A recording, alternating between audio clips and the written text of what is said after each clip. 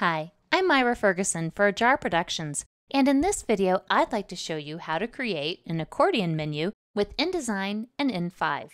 And there's no coding required. An accordion menu is a stacked group of headers and information.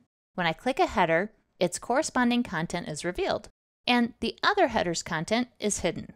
When I click a different header, the open content becomes hidden, and the content for the header I just clicked is revealed. Let's jump over to InDesign to see how to set it up.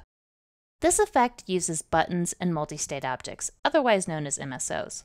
Here I have three groups that each have a header and corresponding content. I'll select them all and Option drag on Mac or Alt drag on Windows to make as many copies as there are groups of content, +1. Then I'll arrange them how I want them to appear when a user clicks on a header. The first set will be the closed menu where none of the content shows, so I'll delete the frames that contain the content and move the headers together. The second set will be the one where the first header's content shows, so I'll delete the content frames other than the one that goes with header 1. The third set will be the one where the second header's content shows, so I'll delete the content for the frames other than the one that goes with header 2. And the fourth set will be the one where the third header's content shows, so I'll delete the content for the frames other than the one that goes with header 3. I'll group each of these sets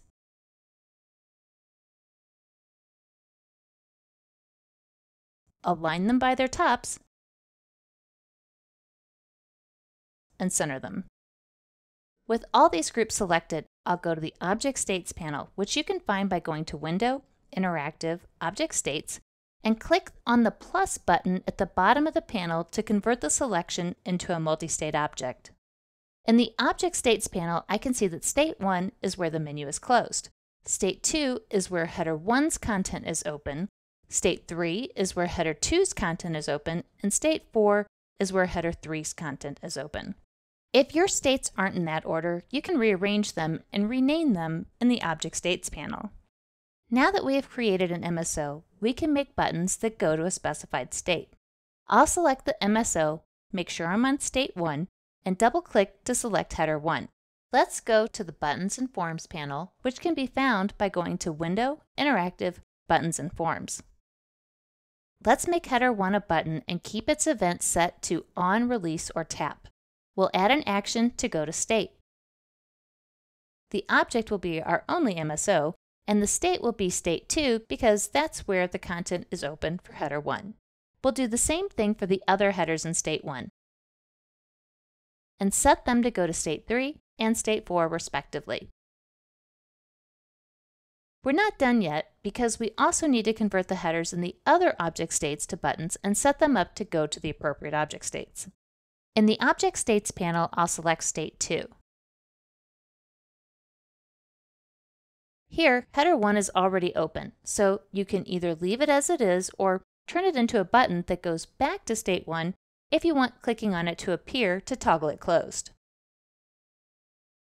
I'll set up header 2 and header 3 to go to the object states where their content is open.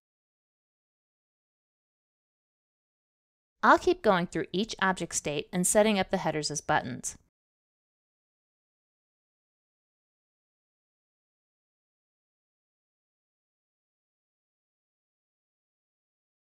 I'll select the MSO, go to the Object States panel, select State 3 so I can access header 1, turn it into a button, and make it go to State 2.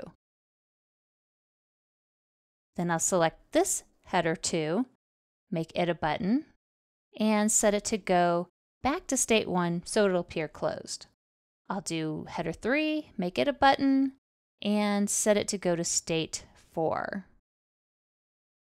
And then I'll select the MSO again, switch to State 4, and set its buttons.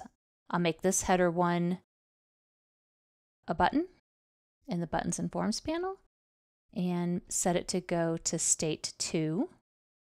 And I'll make this header 2 a button and make it go to State 3. The final header 3 will look like it's closed, So let's make it go to state 1. Let's save and export. I'll go to in5, export HTML5 with in5, and click OK. Let's take a look. When I click each header, its content is revealed, and if I click an open header, it closes it. Please tell us in the comments how you might use an accordion menu in your in5 exported content. Thanks for watching.